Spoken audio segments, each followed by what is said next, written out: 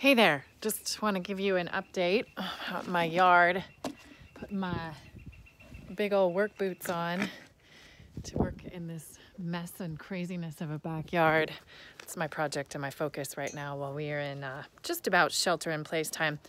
Couple things. On Monday, I will not only be continuing with my Art and Practice of Movement mini free session offering for you out there, but I'm going to take a 6-week focus on Earth Day. So on Monday, we will focus on death and rising and renewing in the spring's green fountains of this time. And then we will follow the elements all the way through Earth Day. We'll have a nice water focus during National Water Dance Week. So it'll take us through April 27th. So check in, check out that. And then also an update on National Water Dance. We are going completely live streaming. So I had canceled my big event for the 18th. That was in partnership with the Tequila Community Center, but we have come out of the death of that and rising with the event, thanks to National Water Dance's encouragement that we all continue on. Their CDC recommendation is Center for Dances continue.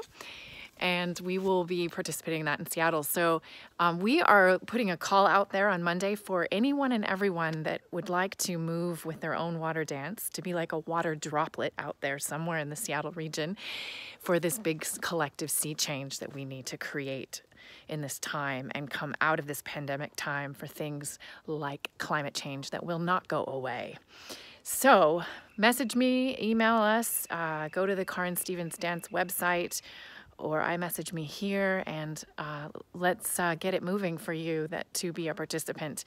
All ages, all abilities, all interests in art and ecology and evolution and transformation. So April 18th, National Water Dance will be simultaneously live streaming around the nation. For us, that's 1 p.m. Pacific Standard Time. It's very simple and very easy.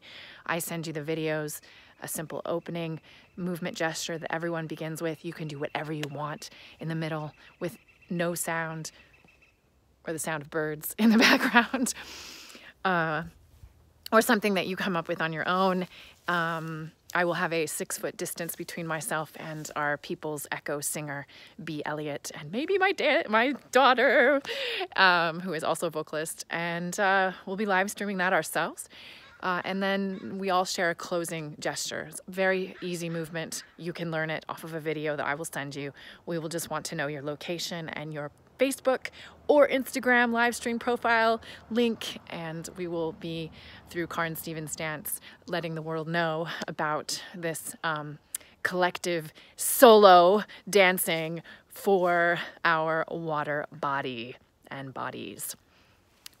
Hope to hear from lots of you.